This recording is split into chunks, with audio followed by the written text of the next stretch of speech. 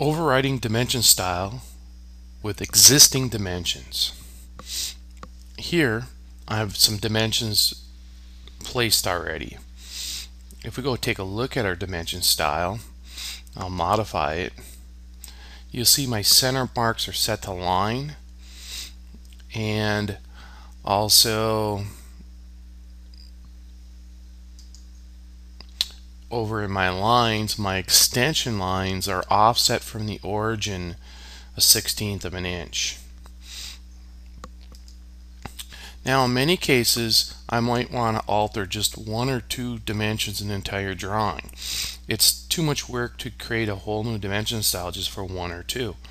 So I like to override them. In this case, I have this dimension gap of 1/16 of an inch, and I snapped onto the end of these center lines. It put a gap in there.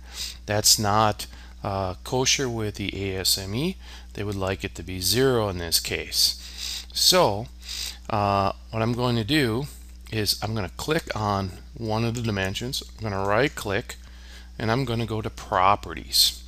In the Properties palette, I can change any value and it will not change my dimension style. So I'll change this to 0, and you can see how now that that's healed that up, it's connected this dimension with that center line.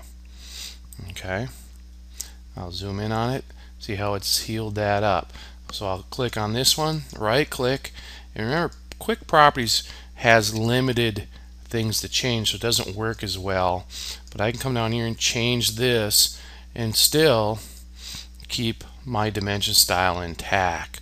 So I've added these two, so I overrode the dimension style with existing dimensions.